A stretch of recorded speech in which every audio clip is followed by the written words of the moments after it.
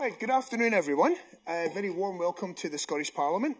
So my name is Professor Martin Hendry. I'm Vice Principal and Clerk of Senate at the University of Glasgow and Vice President of the Royal Society of Edinburgh, which is Scotland's National Academy. So it's my great pleasure to welcome you to the 2024 Festival of Politics, although I imagine many of you have been involved in events over the last few days already. And this year celebrates the festival's 20th year of provoking, inspiring and informing people of all ages and from every walk of life to engage in 5 days of spirited debate. So I'm looking forward to our discussion this afternoon and hearing everyone's views and thoughts. And it's important that we do that in a manner which gives everyone the opportunity to contribute, even where there may be differences of opinion, and that we treat each other respectfully at all times. So we're delighted that you can join us today to participate in Reading Between the Lines, Information Literacy in the 21st Century. And this is organised in partnership with the Royal Society of Edinburgh and the Childlight Global Child Safety Institute at the University of Edinburgh.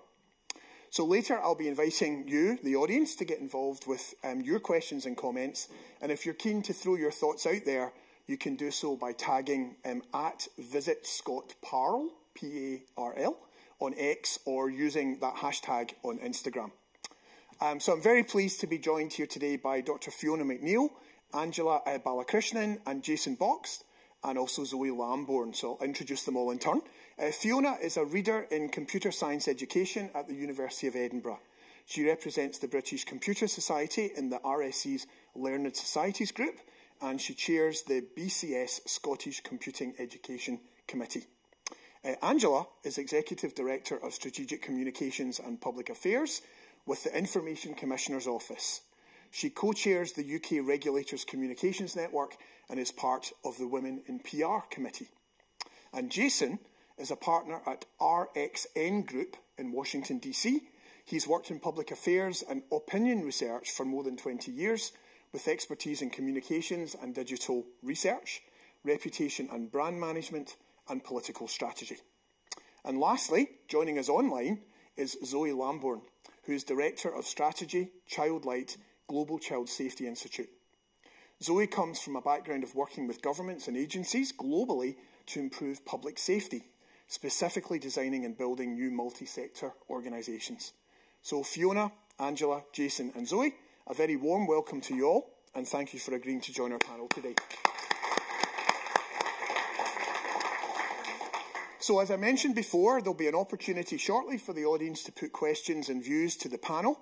That will happen a little later in our event. But I'd like to open by putting a series of initial questions to our panellists. And I'll direct these starter questions to some of you in the first instance, recognising your particular experience and expertise. But of course, you're all welcome to share your thoughts about each of these topics as you wish. And I'm confident that they'll help to stimulate questions and comments from the audience as we move to that phase of our discussion later. So let me begin with Zoe and invite Zoe to offer her thoughts on the following. So in the current political and social climate, Zoe, how can we ensure the internet is a safe space for young and vulnerable people, while also protecting freedom of speech and expression of opinion across the political spectrum? Well, Martin, what a fantastic question to kick off this panel with, not starting with easy ones, right? Nope. So, first of all, I would like to recognise that it is a very real tension, so particularly between safety and privacy, safety, expression of opinion, and that has been amplified in recent years. But it's disappointing because this discussion has been going on for 15 years, and 15 years on, we're still having that same polarised debate about privacy or safety. But coming from Childlight, a global data institute that's based at the University of Edinburgh, we look at the prevalence and nature specifically of child sexual exploitation and abuse around the world.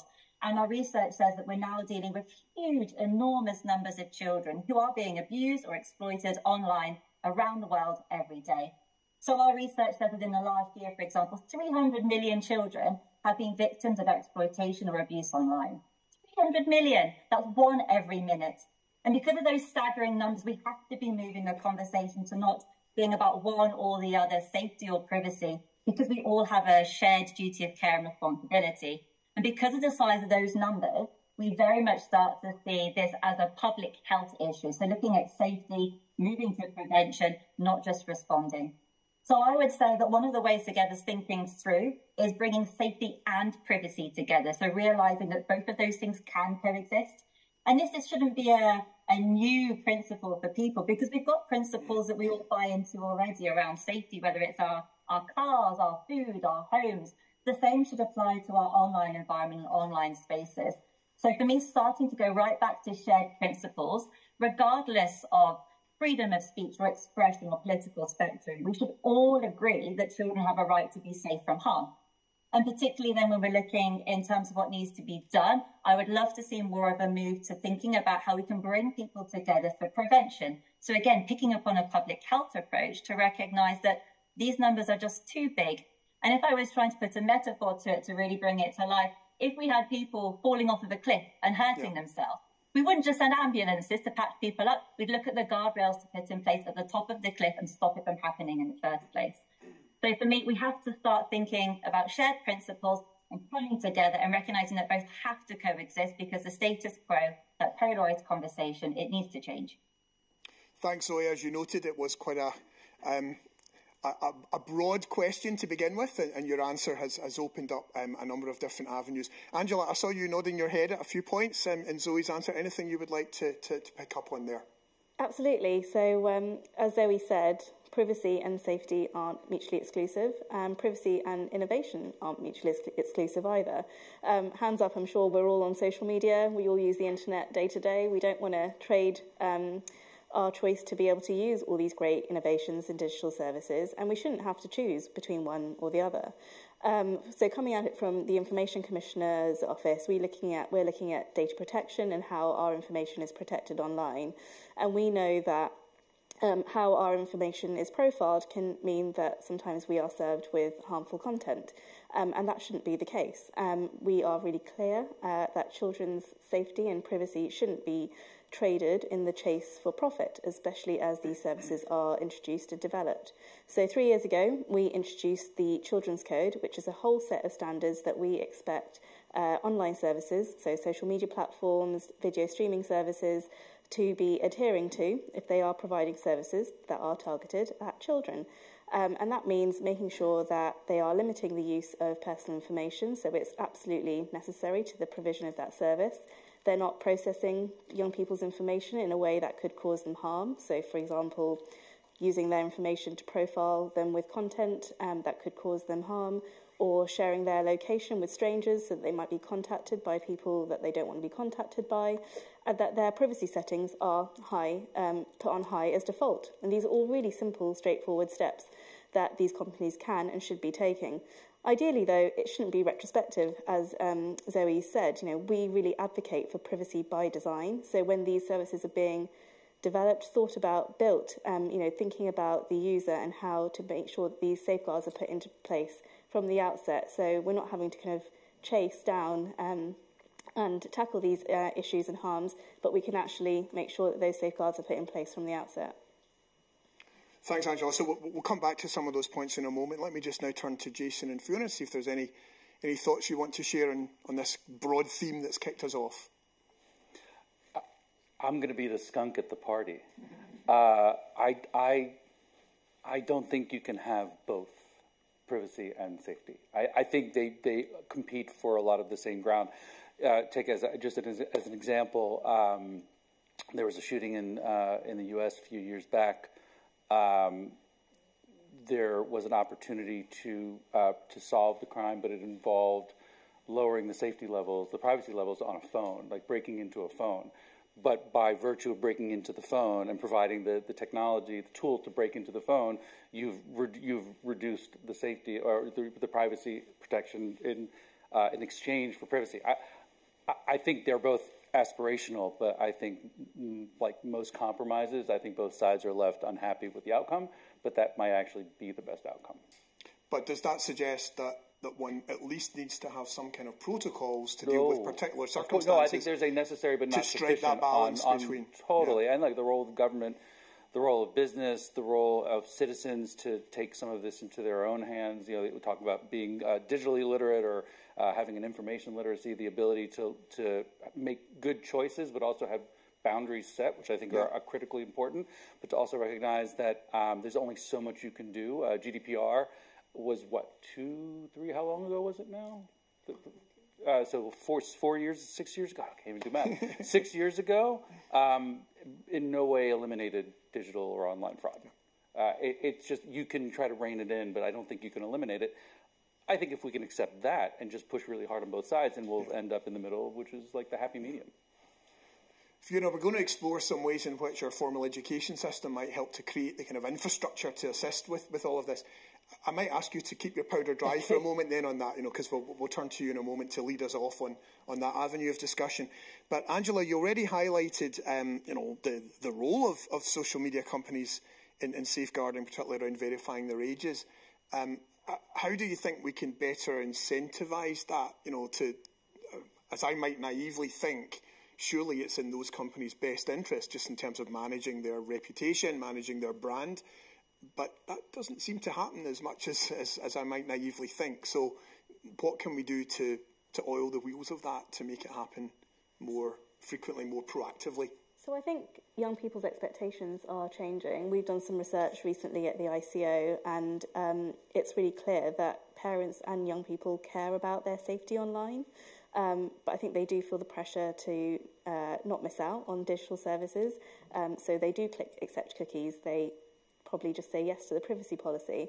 But that's not to say that they don't care about the issue. And I think they're starting to make their voice heard on that. So for instance, we know that young people are consistently turning their location settings off on services like Snapchat, but they're not doing it consistently across all social media platforms. So I think it's trying to play some of that back to the social media companies, making them see that they have a responsibility in the same way as a society. We have a responsibility to young people to help look after them until they're able to make sort of key decisions for themselves. The same safeguards apply online. And as I said, the Children's Code that the ICO introduced 3 years ago is making a tangible difference in seeing some of those changes being pushed through. So over the last 3 years, we've seen some of the social media platforms turn off targeted advertising. They've made sure some of them have blocked adults from contacting children, which was a really important step, stopped notifications being pushed at bedtimes. But this is an ongoing endeavour. There are so many digital services out there, new ones popping up all the time, children being moved to new services as well. So it's a marathon, not a sprint. And we're continuing with that work. We've reached out to 11 new social media platforms and video streaming services to ask them again. The code has been in place for 3 years. There are a whole set of expectations that we've been very clear about.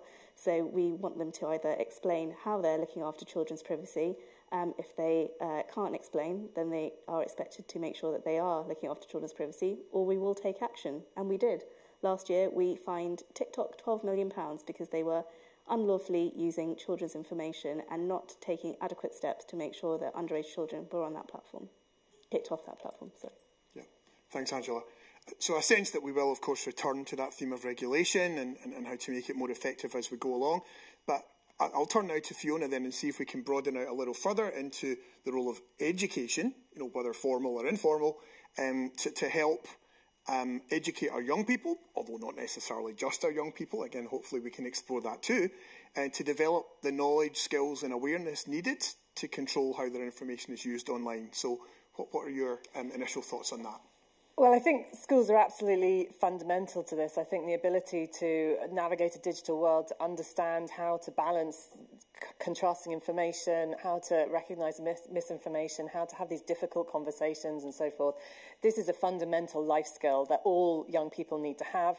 So I think it's absolutely crucial that it's provided in schools. I think that families and communities are often not in a good place to provide this kind of education for young people, because actually adults are not necessarily any better at this and are quite often worse at this than young people.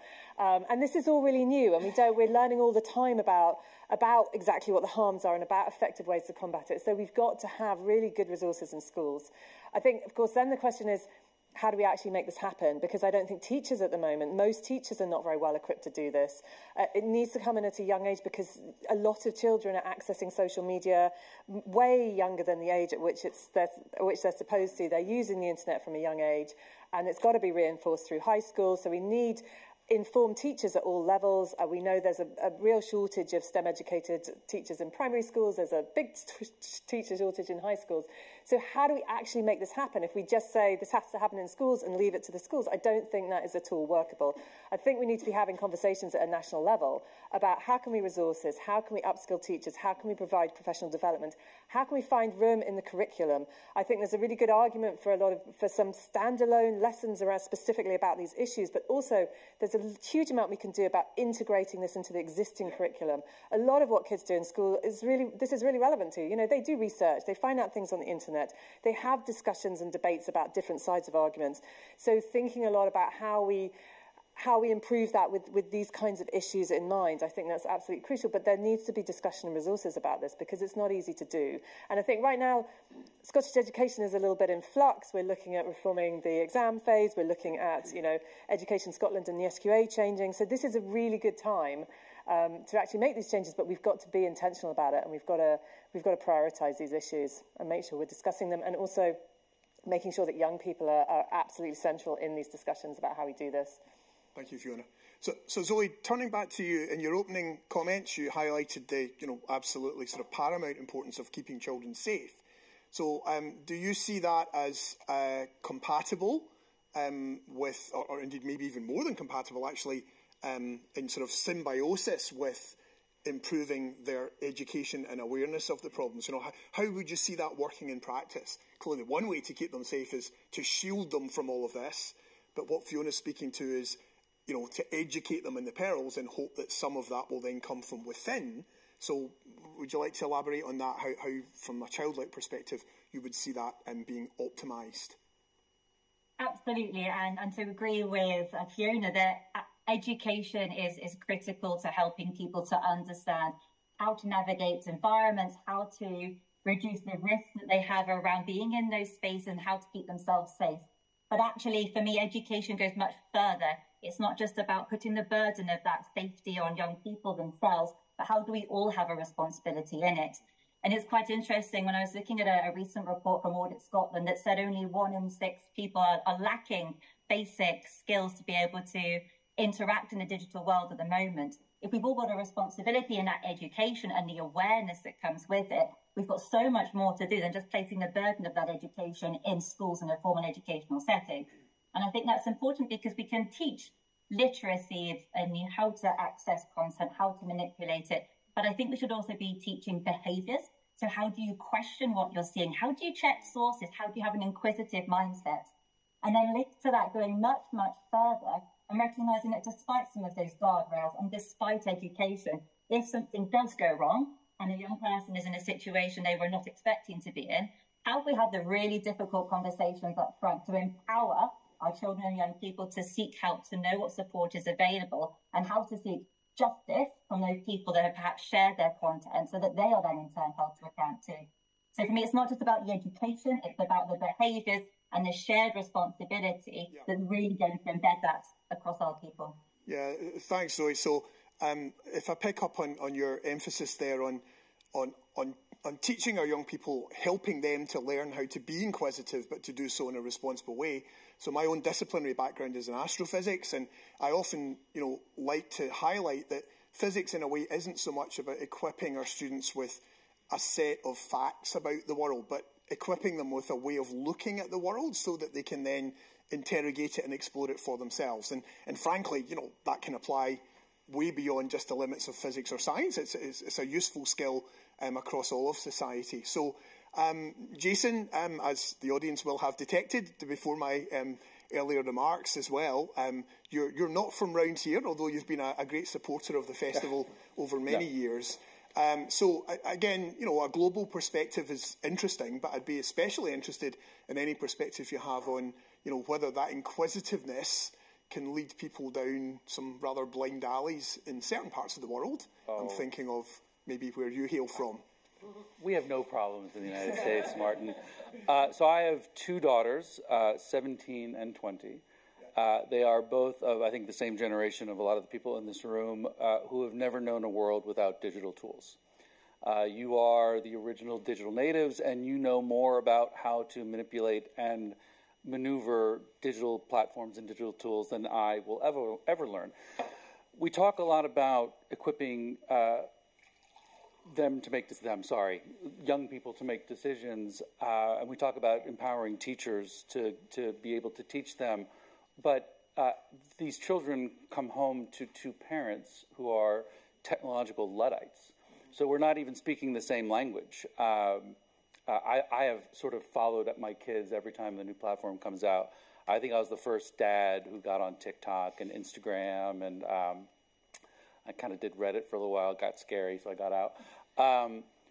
So I couldn't even have a conversation about the content and to have a meaningful conversation about how to be literate about the information that you process, because I wasn't even equipped to talk to them at a digitally literal level or literate level. So I think we have to just be really cognizant that that we're having this conversation from a lot of different perspectives, and we have to empower people like me, parents, or responsible adults who have children in their lives, to get past that digital literacy so they can actually have a conversation at the same level about information. Like how do you be an informed consumer of information? It's a really big problem. Maybe bigger in the U.S. than anywhere else. I only say that because we elected Donald Trump. I mean, so it's pretty obvious we have problems. So Fiona, you touched principally on schools, and I think we would all sign up to that's in itself a major piece of work to be done to try and embed this within our formal education structure for schools. But in terms of that lifelong learning bit, how can our formal education institutions assist with that, would you say? I mean, again, doesn't need to be in North America. If we content ourselves to solving Scotland's challenges, that might be a good start.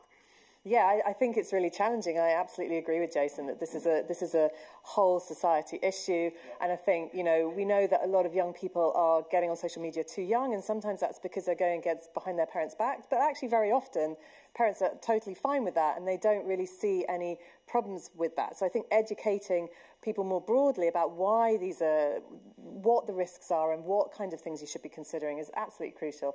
I think one really interesting thing to look into is how we empower young people to go out into their communities and to their families and talk about digital literacy and share the learning they're having in school. But I think that older people particularly, and people living in digital poverty, are difficult to reach, and it needs a concerted effort. So I think we need national promotion about why these things are important. So, for example, we already have TV adverts about how you might get scammed that are put on during programs that older people might be watching because they don't have that knowledge. So I think we need to look at how can we push, what are the absolutely core messages that we want people to be thinking about, and how can we push simple messages very widely. I think we need to look at the role of community institutions. So libraries, I think, have a really important role to play, because that's a place where people who maybe can't get online at home can go and access not just the technology, but also support. They need people who understand this, who can share that with them. So there's people in libraries who can help, but also classes that can be running. But of course, everything these days is running absolutely on a shoestring. We're having a lot of cuts, and obviously it's a very difficult question about what you cut and what you don't cut, but I think we need to be really aware that if we're making cuts in these areas, this is the impacts that it's going to have. And if we want to reach these people, we need the infrastructure and we need the national debate that's not just happening in schools, but is reaching people very broadly. Thank you, Fiona. And so, Angela, that bigger piece of work in terms of reaching out to all demographics within society, not just those who are currently engaged in formal education, how does that sit alongside the sort of mission of the Information Commissioner's work? What role would your team have in that? Yeah, so I mean, firstly, I agree with the whole society approach. I agree about making it part of the conversation.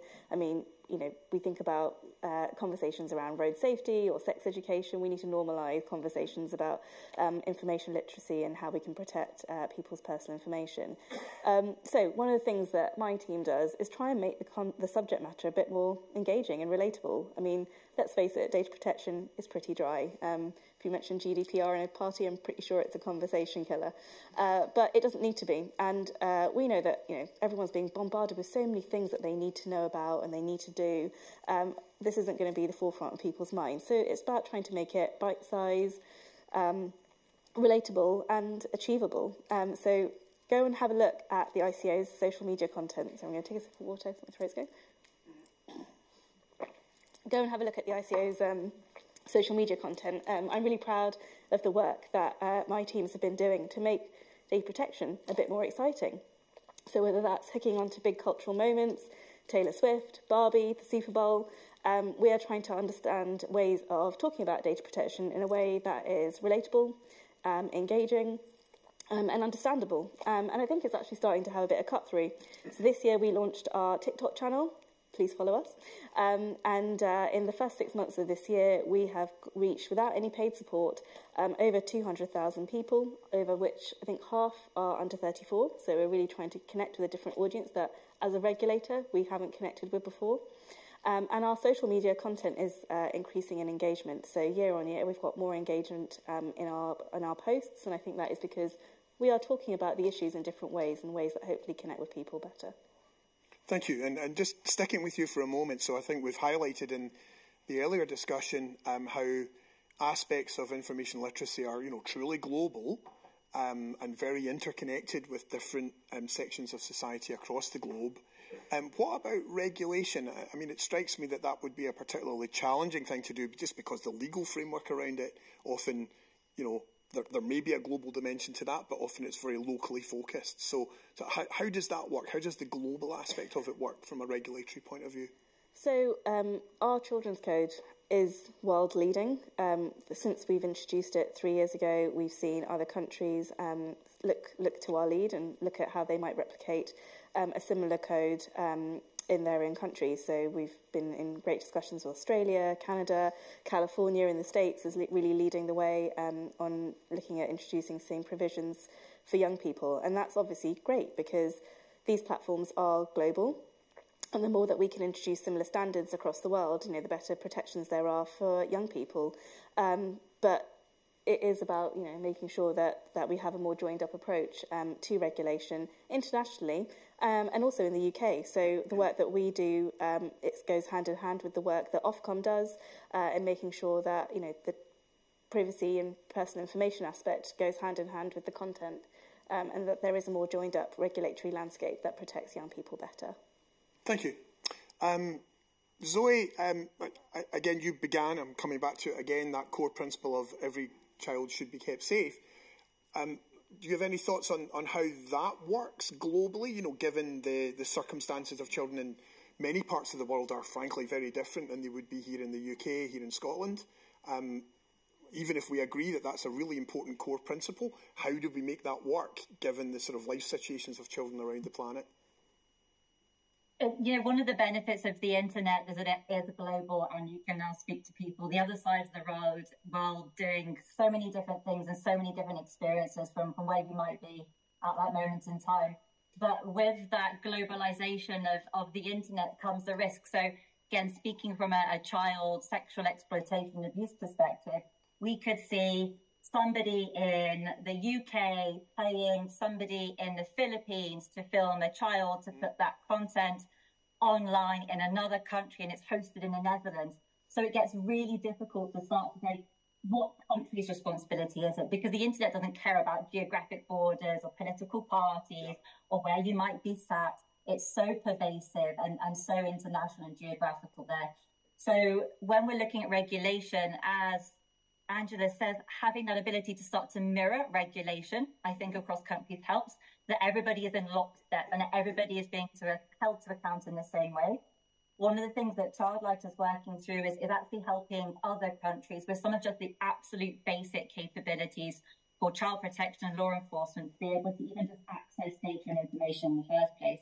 Because then it's no good for us to be having regulations around putting disclosures and sending cyber tips about harm around the world if there's nobody on the other side that can deal with that harm. And that's what we can see. So particularly in low and middle income countries, it's a lot harder to even know what risk you're dealing with, to access those tips and then have the people, the budget, the capabilities to go out and actually find the children that are immediate risk of harm. So regulation helps us to start to connect some of those pieces. It helps us to mirror the expectations that we have. And then gradually as society starts to connect together and we have the same principles in place, for me, that's when you would see our consumers and customers of social media starting to ask for and advocate for exactly the same things. And that's when we'll get the groundswell to hopefully make a bit more proactive action rather than relying on regulation and fines and penalties. Thank you. Thank you. Let me turn back to some of the education aspects again briefly. So we heard from both Jason and Fiona different aspects of that highlighted the challenge when you've got, children versus adults that maybe don't even have a shared language about it, shared experience of the kind of technology we're talking about here.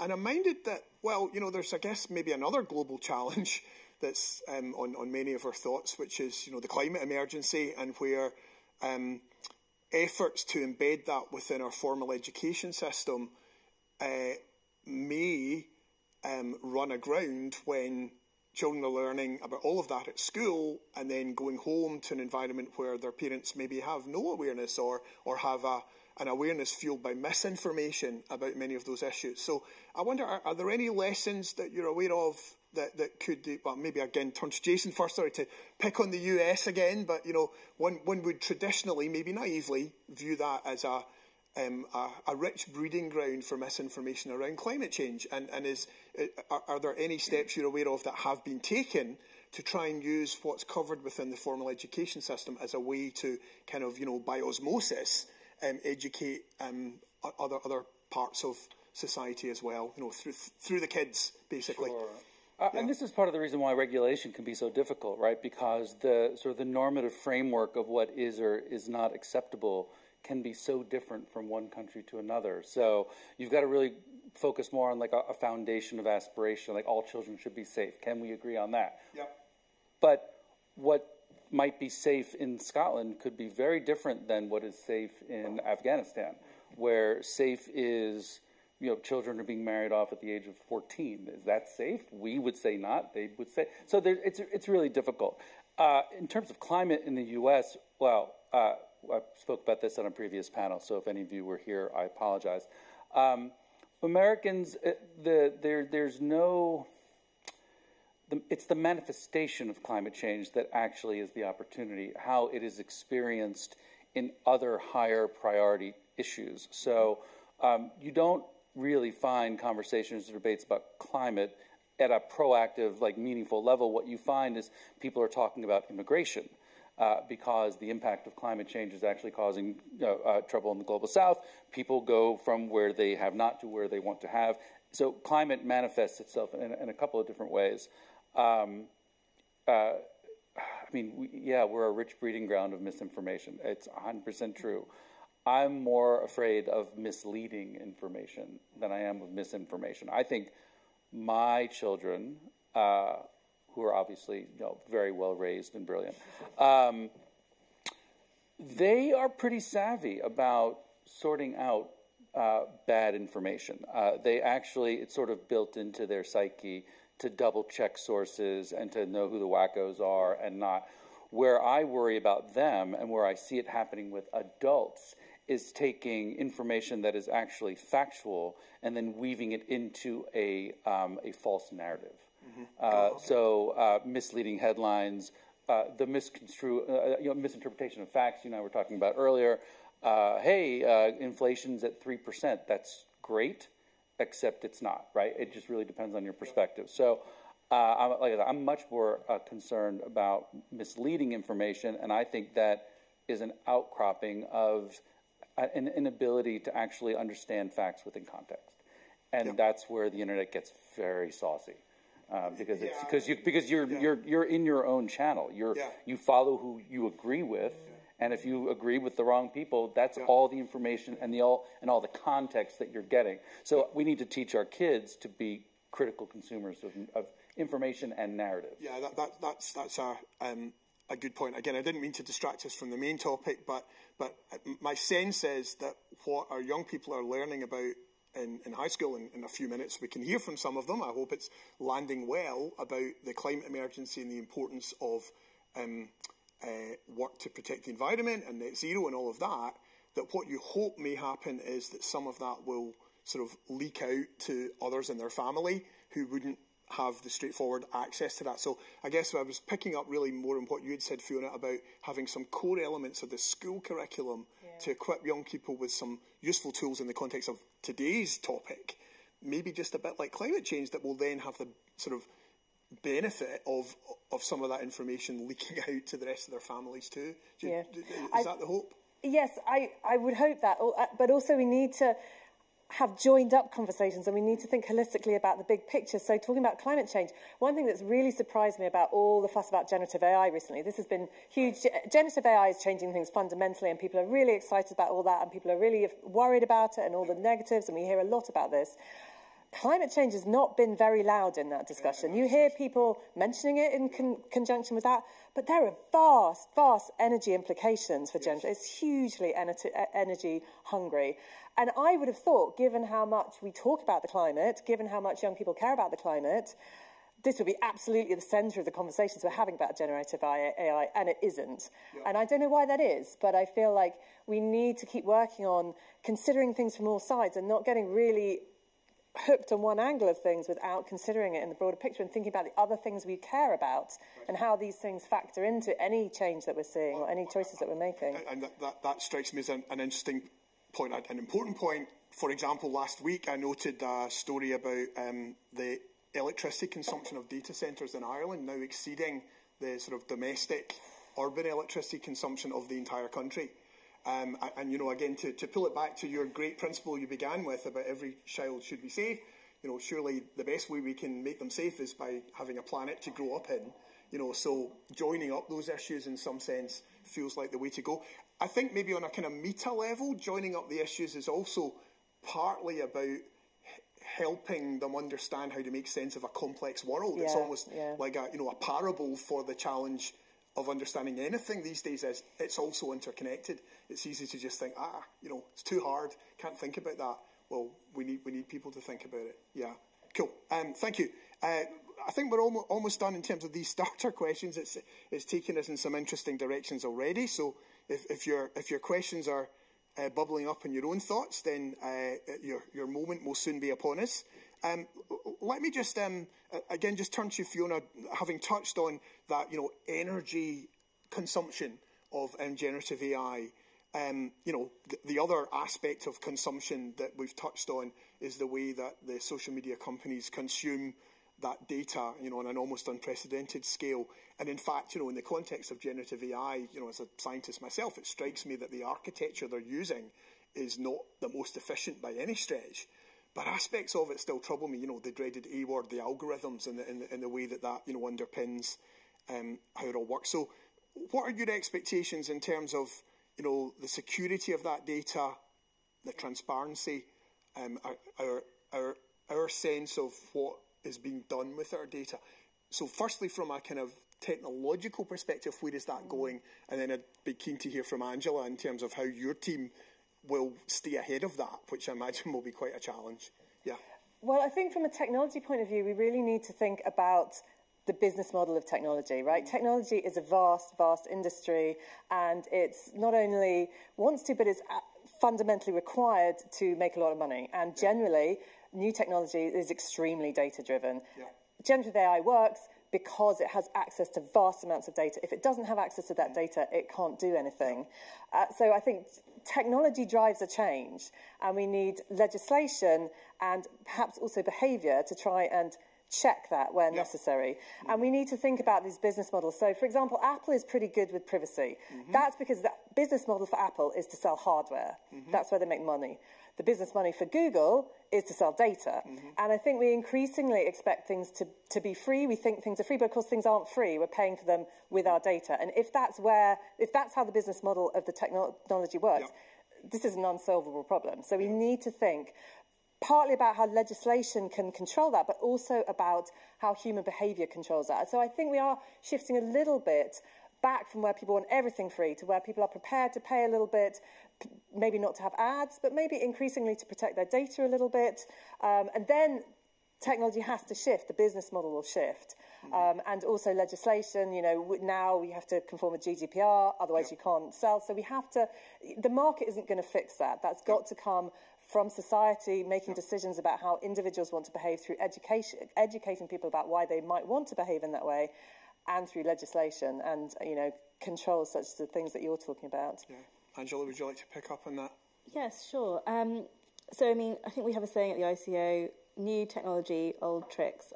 We expect the same principles to apply in the offline world as we do, we expect the same principle apply in the online world as we do the offline world. So, you know, with data protection, the kind of founding principles are around fairness, transparency, and proportionality. And so it doesn't matter if it's AI or biometrics or any other kind of new tech.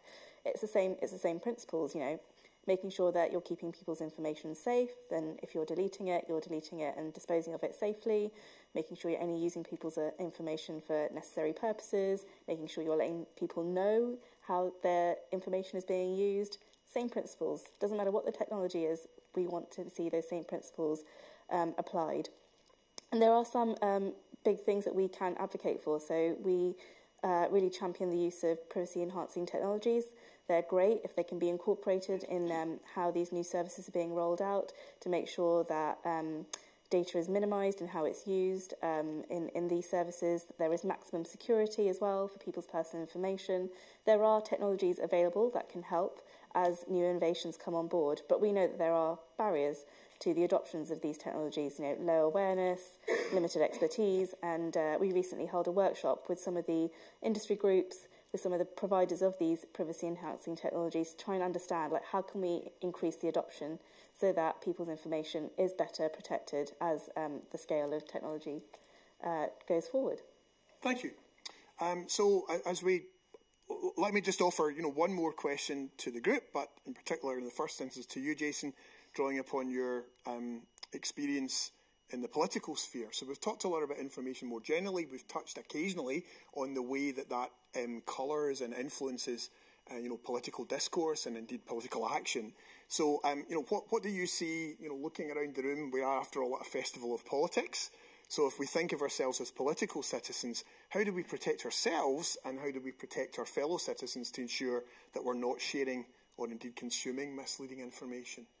Well, we've already touched on it a little bit, right? The idea that you don't just randomly, without any forethought, just forward on information. You know, from a political perspective, I try to be, if not magnanimous, at least understanding of the fact that a lot of people who I disagree with politically, I think are just misinformed. And so I try to have a little bit of sympathy for that. They're not bad people. They're just getting really bad information. They're not. That's not being made any better by the fact that X seems to kind of thumb its nose at some of the boundaries that you would think should apply. I mean, at the end of the day, you know, the intersection of government and business and sort of public citizen responsibility has to find an area where people feel empowered to ask questions, that we teach that from a really young level, that we teach them to be critical, to think about what you're sharing, to recognize that you're getting your information from people who you probably already agree with. So it's a great idea to, and I think young people are much better at this, actually, to have more than one ideological resource, to be willing to listen to other people who may have different opinions. Obviously, you want to be civil, treat people as you would like to be treated. Like, it's that simple, right? The golden rule. I'm encouraged not because we're necessarily getting better at this. I think we tend to go to our most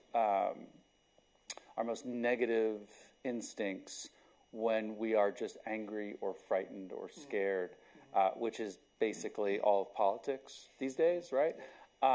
So when I watch sorry, I'll wave a flag for 30 seconds. So when I watch the Democratic National Convention, there's my children who are dyed-in-the-wool liberals. I don't know where they get it from. I'm a pretty moderate person.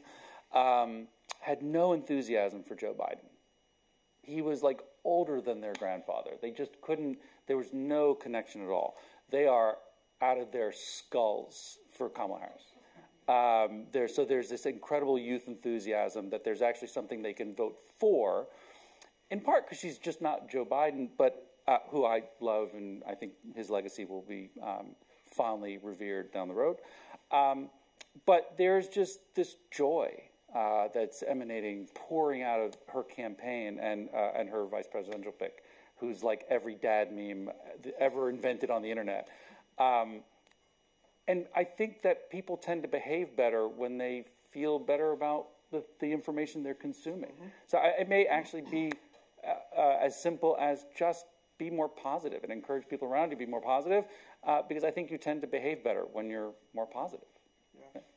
Zoe, let's give the last word in this portion to you, just as you opened, you gave us that core principle I've been referring to, but you also along the way were highlighting the importance of nurturing that inquisitiveness and inquiry, but just help provide the guardrails so that people are asking the right questions. I mean, does what Jason just said resonate with you?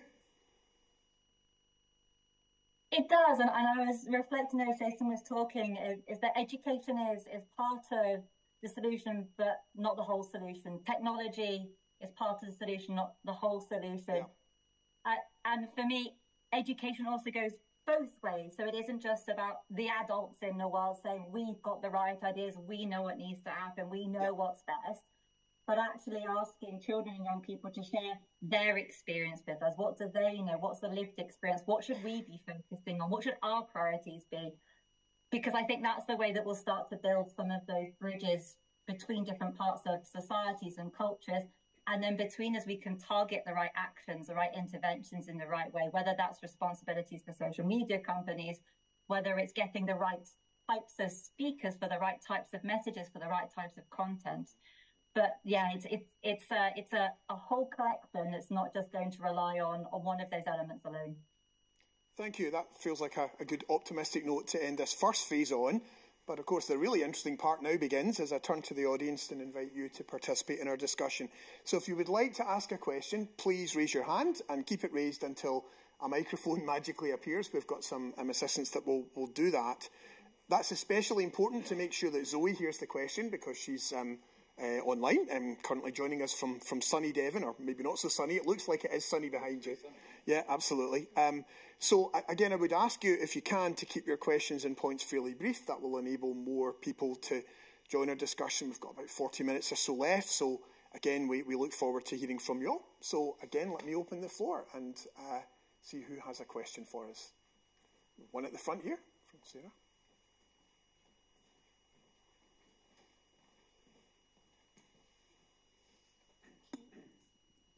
Hi, thank you for a really stimulating discussion. Thanks to you all. Sarah Skerritt, Royal Society of Edinburgh. The principle that's been quoted several times is every child should be safe. I wondered what about those children not in school and or already in vulnerable situations, including chaotic home environments, because we've talked about the whole society at one end and formal education at the other. What about those who are not engaged, who are disengaged, who have chaotic home environments, who may be in different care systems and so on? So they're a big concern too. Thanks, Sarah. Again, let me just open it to the panel in general. I mean, who would like to pick up on that one first? Well, I'll just start by saying that's a really important but really difficult question. I mean, children who are not in the school system are already missing out on a lot of really important life lessons. I think we need to be looking out for any opportunity to work with young people to come to them, to look at the ways in which they're being supported and seeing how we can integrate the really fundamental things that are most important for them to access into that structure. I think that a lot of the ways in which young people in very difficult situations are supported is really underfunded, and that makes it really challenging. But I think I don't feel equipped to give a good answer to that, but I think we need to look at how we're able to reach those young people and then think about how we can integrate the really core things we feel they need to be learning to equip the world into those environments, and also, obviously try to support them to then maybe be able to access more widespread education. So from the panel sort of collective knowledge base, do we have an awareness of studies that have been done to identify sort of particular vulnerabilities that the group that Sarah touches on would be at risk from? My instinct would tell me that's likely to be the case, but again, I think if you're talking about if people want to access vulnerable children, then the more vulnerable they are, the more. Indeed, I'm thinking of the what more you we need, more concerned we need to be about that. Yeah. Yeah. But I think this is where the role of government is really critical, right? Because in theory, government has its eye on that ball as well as on all of these other balls. Those boundaries still need to exist. This idea that the government is drawing lines about what should or should not happen when it comes to the safety in a, well, however you define it, that's the role, that's what we look to government for, to protect us. And I think it's also a role where businesses can be more aggressive. Skeptically, their job is to make money. But particularly in an age where we talk about reputation and brand, it's such an important thing. Just because you're a social media company or a technology company doesn't mean that you can't also consider as an important issue poverty or hunger or homelessness or whatever. Again, cynically, it's because they just want to elevate you to the point where you are a consumer. But practically, government and business society works better when they are in partnership. But for me, government is always it's that safety protection element that you have to put that in power. It's all about Maslow's hierarchy, right? Like, it's hard to, talk about safety when you've got a kid who doesn't know where their next meal is coming from. But you have to take into account the possibility that at some point this will be an issue, and these boundaries have to be in place. And that's their job. I think we always have to keep in mind advocating for the young person, and when young people in vulnerable situations are behaving in problematic ways online, we have to view them as victims and as vulnerable young people and not as perpetrators of harm. And I think actually as a society, or either perpetrators as harm or colluding or somehow responsible, we have to see that as a failure of the education system and a failure of the support system that the young person's not responsible for. And I think historically as a society, we've not always been good at that. There's been a lot of victim blaming, and I think we have to be always mindful of that. Thank you. I suggest we'll move on to another question. And can I say, if you have a question, feel free to introduce yourself at the beginning, as our first questioner did. So we've got one over there on my right. Yeah. Indeed. Hi, my name's Farida. Angela earlier had mentioned that £12 million was found by TikTok, and I was wondering, what do you do with that money? Is it used to help to keep children safer? So that money goes into supporting some of the other work that we do. That's such a good question. It's such a good question, though, indeed. I mean, do you feel that that's something that could be publicised a bit more? The fact, maybe it's being done and I've just not been aware. Yes. But yeah. So the process at the moment with TikTok and that fine is it's going through some of the legal processes and appeals and so on. But essentially, the money that we recoup goes back out to helping us do more work. So that feels like a good news story for sure. Yes. Yeah, absolutely. Thank you. Any more questions? So we've got one just a few rows in front, and then we'll come back. Well, since the microphone's there, that makes sense, doesn't it? Yeah. Okay.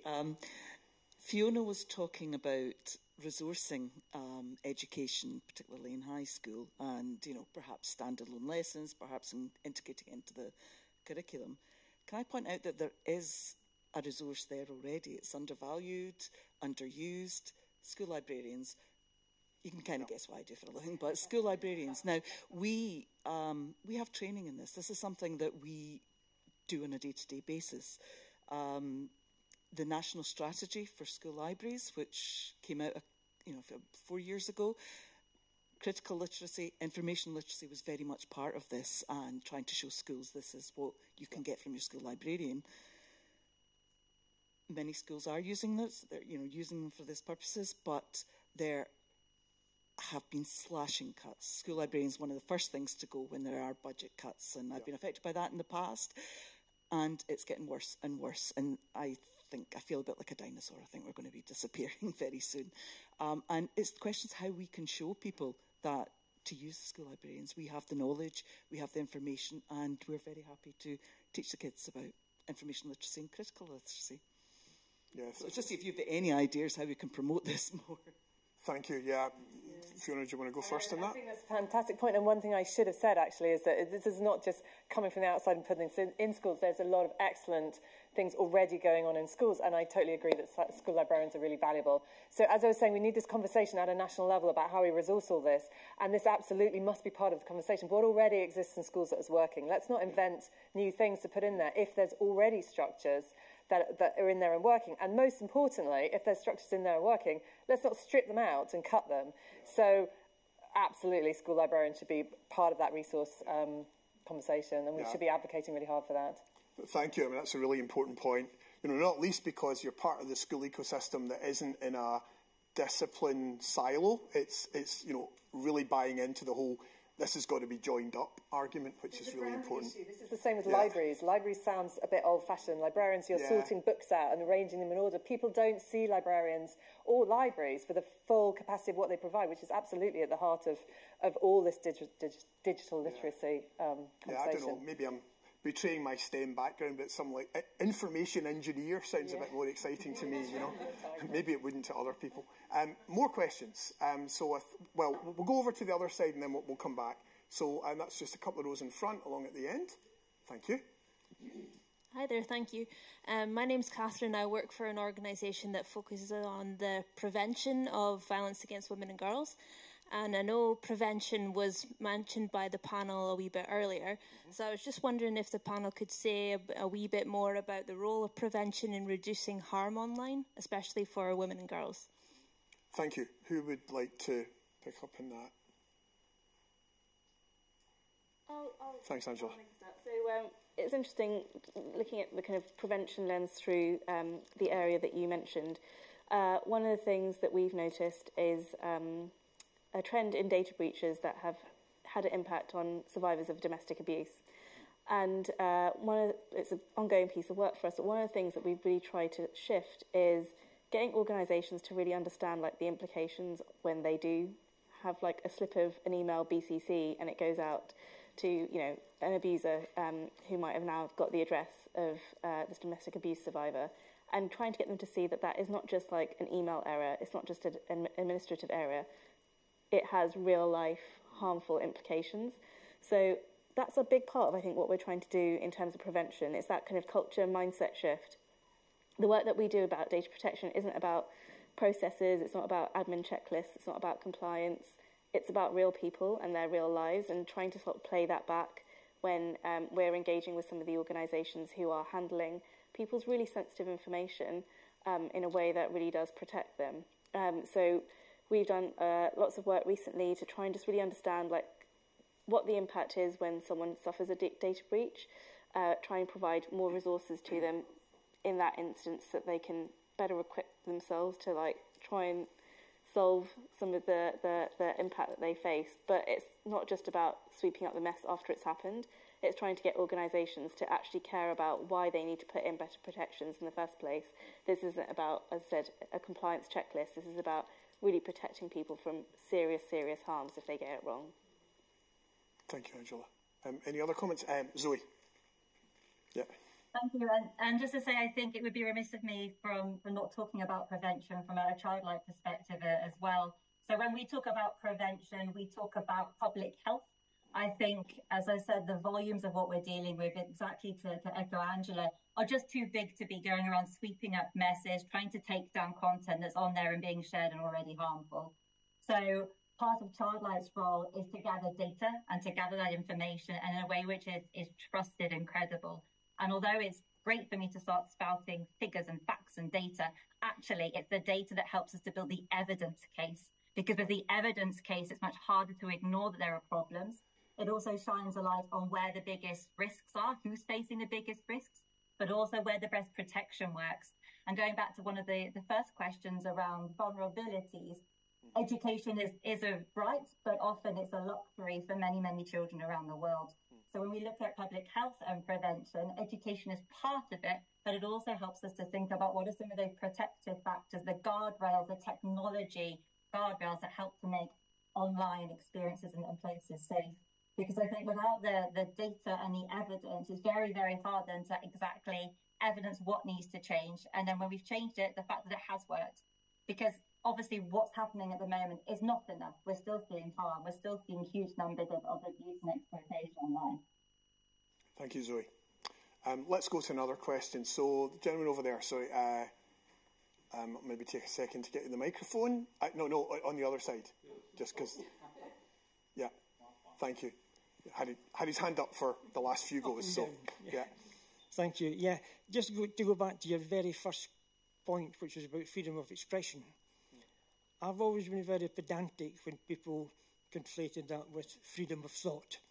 I always thought, well, I'm free to think. Nobody knows what's going on in my head. But I think now that there is a danger that people aren't being able to think in the same way, and they're not being given the same type of information, the same templates to think in. And there is a danger. I'm not talking about young people here. I'm talking more about people in my generation that are, have coped with two different systems. Okay, thank you. But, sorry. No, I'm sorry. Nearly finished. Yeah, I actually found myself agreeing with Jason there about old people. You made that point more succinctly than I did. But when were we ever happy to leave a discussion or an argument having changed our mind with anybody, saying, oh, it's a little bit of a step backwards? I think the template has changed. You never hear two different sides of an argument weighed up against each other. I think the method we're looking at now is whose side are you on? Try and work out the best way to put your argument, the best way to denigrate the other's argument and the other people.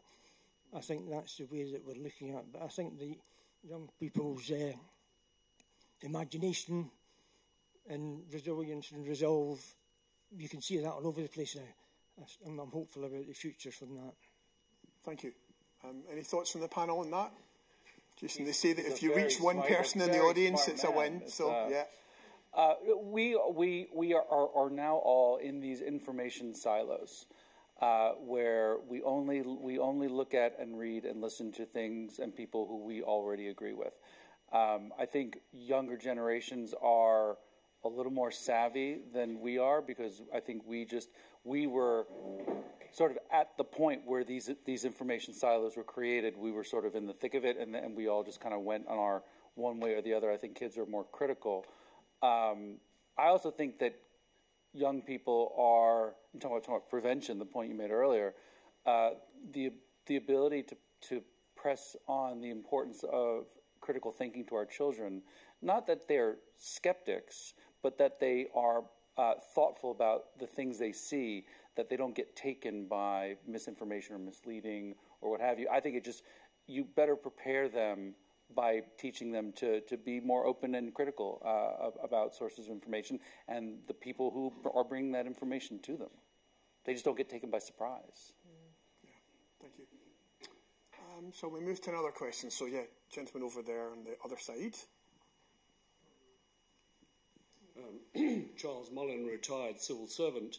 I'm glad, as this is a festival of politics, that we can look at our own politicians beginning to take note of the need for government intervention in relation to the regulation of social media sites, both at EU level and now beginning here with the bringing into force of legislation in the UK. And I think the bottom line is with the social media companies that their bottom line is that they're going to try and make as much money as possible. And unless they are regulated, unless it is ensured that they are taking away untruthful and harmful material from their sites, they will continue to seek to make as much profit as possible. And of course, some, like on X, are quite cynical about this as regards, under the banner of freedom of expression, anything goes. Now, I hope we can see more developments of that kind of enforcement, be it in financial penalties, even perhaps criminal penalties. In the United States, I noticed Congress was taking a bipartisan interest in this, but directing particularly to the Speaker from the United States, does he think, given the freedom of expression under the Constitution, does he think that anything in practice might be done, and including also the protections that are given to these companies at the moment, looking at them as platforms rather than as publishers, whereas we know that in reality they are not passive. They are using algorithms to push forward certain controversies. Do you think anything is likely to happen in the United States? It's so tough. So you've touched on a couple of different policy, I'll call them problems.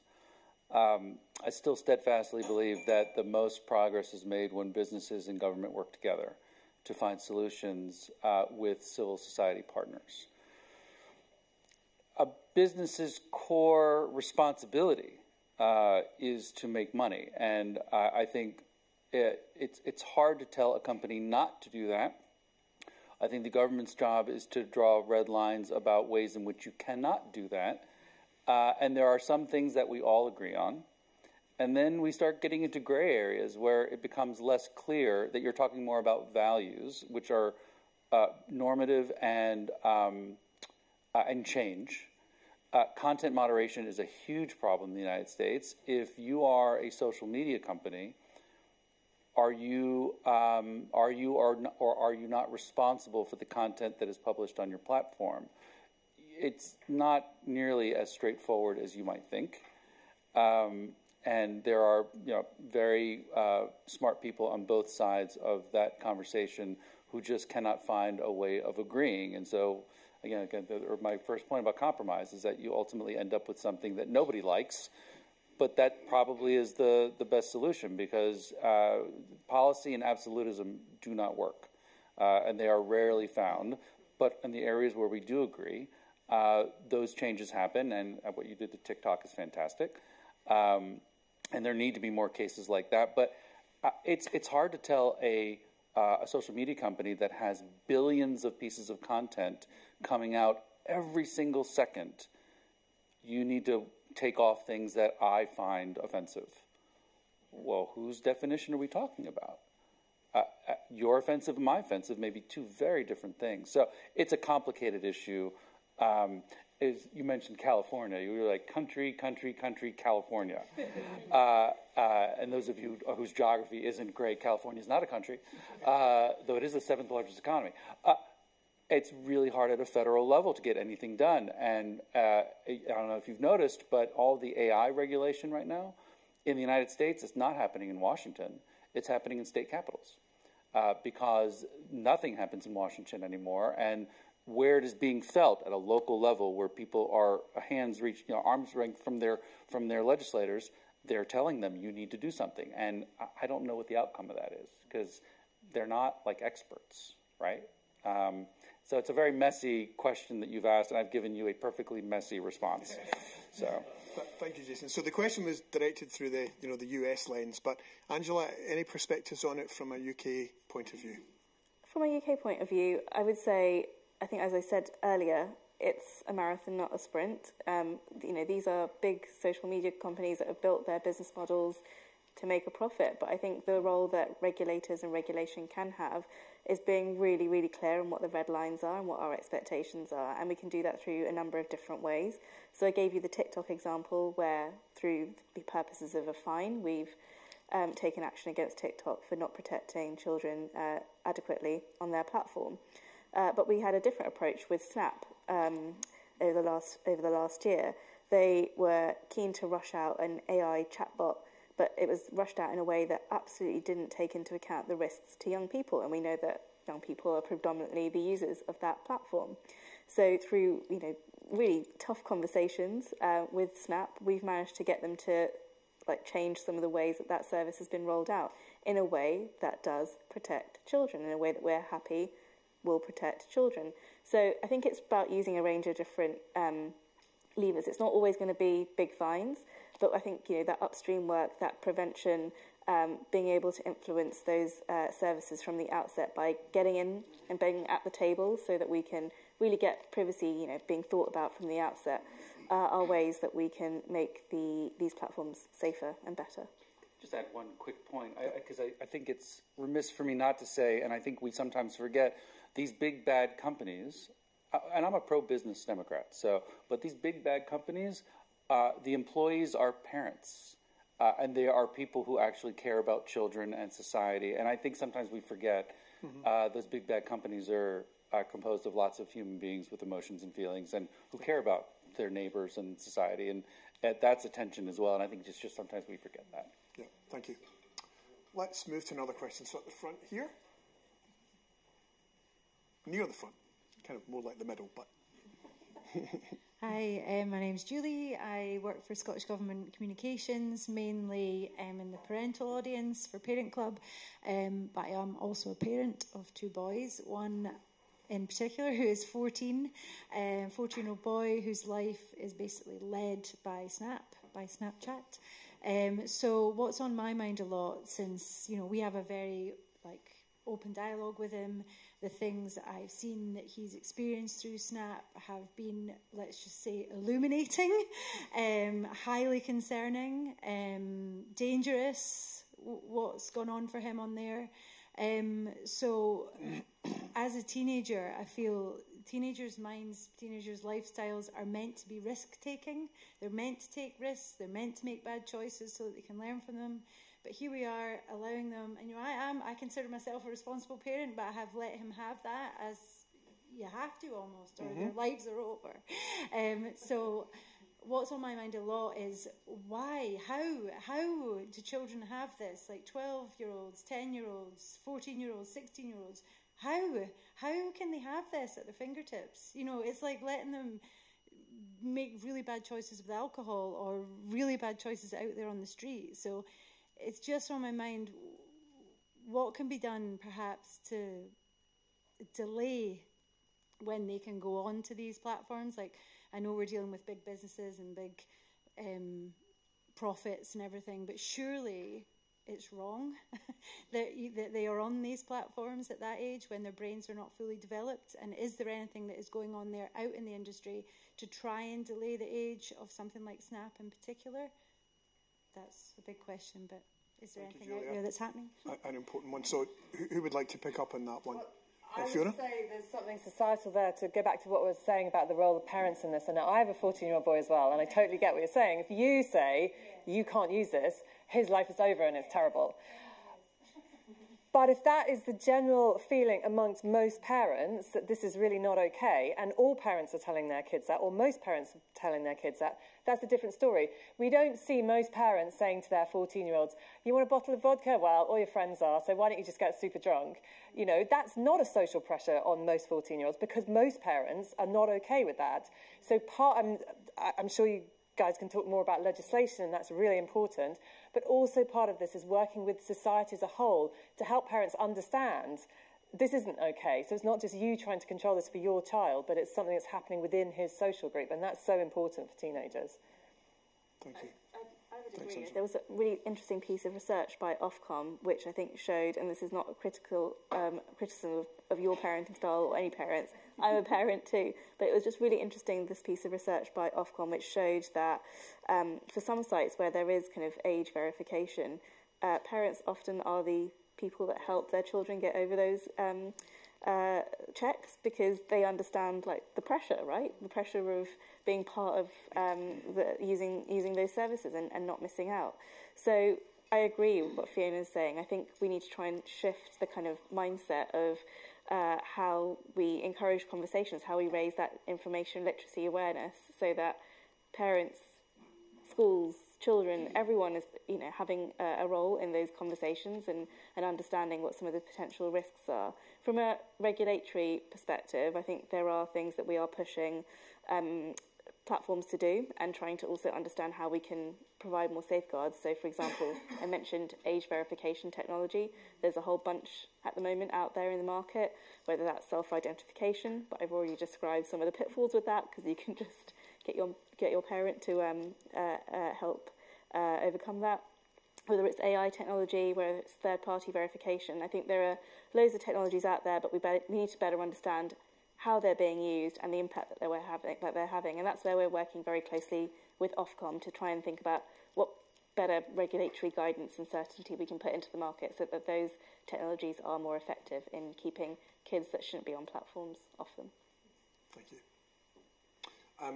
I think we've got time for one more question, although of course it depends on the length of the question and the length of the answers.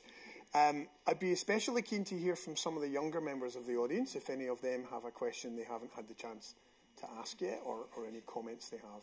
No pressure. No pressure. Yeah, you of course, I have to define what is meant by the younger members of the audience at this point. Yeah, sure. Let's go to the front here. Our first question came from the front row, so let's go back there. I'm only 30, so but hopefully it's a question for the young people as well. What advice would you give I mean, everyone in this audience, of how to be smarter, safer, more ethically literate people online. So one practical tip. Thank you. That's a nice question to sort of wrap up on. We're also going to hear from the panellists with their kind of summative comments in a moment, but let's do this one first. So, well, who would like to go first? But in principle, it'd be nice to hear from everyone. What's your one takeaway tip? Yeah. What is my one tip? I guess just to think about where data is coming from and why people might want you to have a certain opinion, and whether you've really looked broadly. And don't be afraid of people with different views. And I think generally in life people come to different conclusions, but often have the same motivation. You know, people might support a different political party to yours, but they still want a thriving economy and opportunities for young people. They've come to a different conclusion about how to achieve that. But don't assume that people who have different opinions to you are because they're fundamentally alien to you, but just they've gone down different paths, and try and find points of commonality so that you can, you know, come to some agreements and understand each other's point of views, and maybe shift your own position or theirs a bit. Thank you. Would anyone else like to offer something? I think mine might be a variation on that. Put total confidence in no one. Yeah, I guess my dad was, don't trust authority or whatever. But it's a recurring theme. Just don't assume that because somebody else disagrees with you means they're wrong. Listen to them, and as an adult with teenage children, talk to them. I know that when I tell my child not to do something, that is a guarantee she's going to do it. That applies to both of them. So I never had the conversation with my children about you cannot do X, Y, or Z, or in this case, we set boundaries. We had conversations. We said we think you have to be X years old before you do it, and have a conversation about what it means, and just keep that dialogue open. That's my thing. Keep the dialogue open. I really liked something that I think we talked about earlier, which is be curious. Be curious, ask questions. I think through asking questions, you're empowering yourself with information, which helps you make better choices. So you might not think something applies to you. You might click yes to the cookies. You might accept the privacy policy, but just question, what is this? What are they asking me to share? What are they asking me to give? I think through asking the questions, we can be better informed. Thank you. Zoe, would you like to offer something? And completely stole my be curious. That's always the problem with going last. But I suppose if I have to add something to it, be curious and consider the consequences, because oftentimes the consequences can be completely positive. You can have your mind changed. You can learn something different. But also, sometimes the consequences can be negative. You could share something that puts you in a difficult situation. You could share something that's harmful.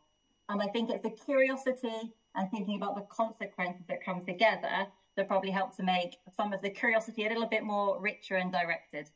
Thank you. Yeah. So, some really excellent contributions. I've found it fascinating hearing the questions, hearing the discussion. And before we close, I'd like to invite each of the panellists just to give us a 1-minute sum up of what they're taking away from the discussion today. So that will largely build on what we've just heard in response to that final question. I'll be fairly strict about the 1 minute, maybe not as much as, just a minute on the radio, so don't worry about hesitation or deviation or repetition.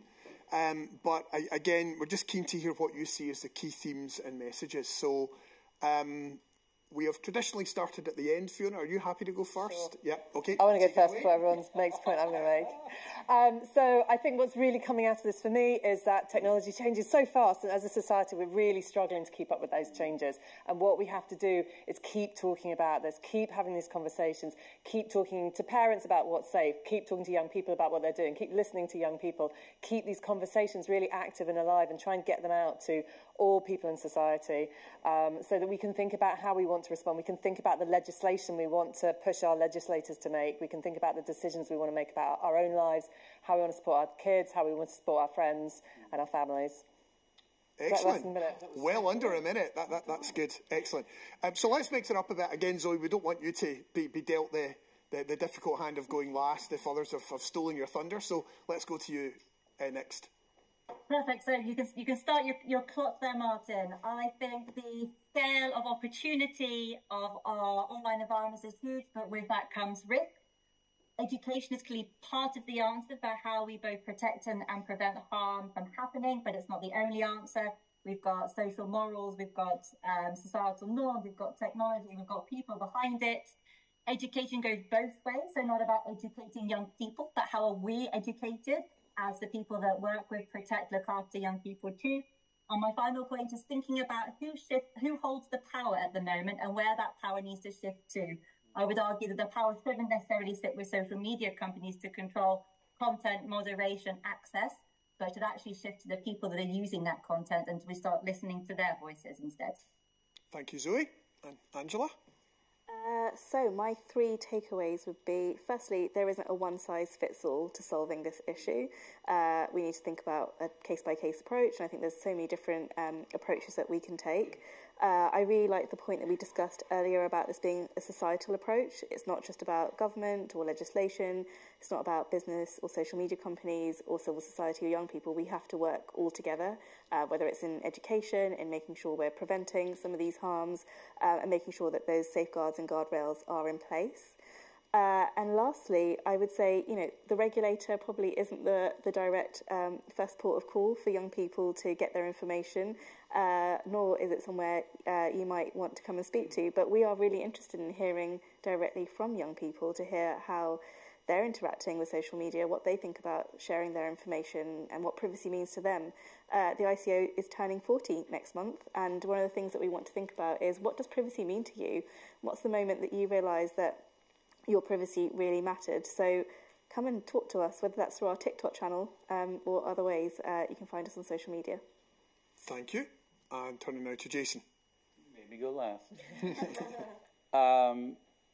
So I'm a political pollster and a political consultant and a bit of a historian, and I'm more convinced now than ever that the success of a democracy is predicated on on citizens being informed. And technology does present risks. I can tell you that 200 years ago, no one ever died in a car accident. So we have to find ways of maximizing the positive and mitigating or eliminating the negative. But it relies on people, and I keep talking about the young people as if I'm like, none of you fell asleep, so I'm really glad you came. Our future is in your hands, so please be informed and be not cynical, but be skeptical and ask the questions. I'm afraid too many of us have the horses out of the barn. We don't listen to both sides of an issue, and I think younger people, there's still some promise there. Democracy fails. Democracy dies in the dark. So being informed is just critically important. Thank you very much. So I'm sure we could continue this conversation for many hours, but alas, we have to end it there. So let me first of all just acknowledge our partners, the Royal Society of Edinburgh and the Childlight Global Child Safety Institute at the University of Edinburgh. And I'd like to very much thank our panel, Fiona, Zoe, Angela and Jason. So let's give them our thanks.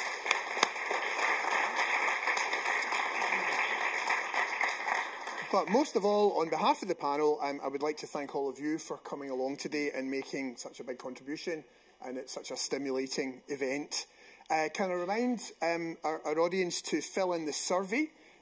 You'll receive that automatically if you booked via Eventbrite, but there's also a few paper copies of the survey at the back of the venue if you would like to fill it in that way instead.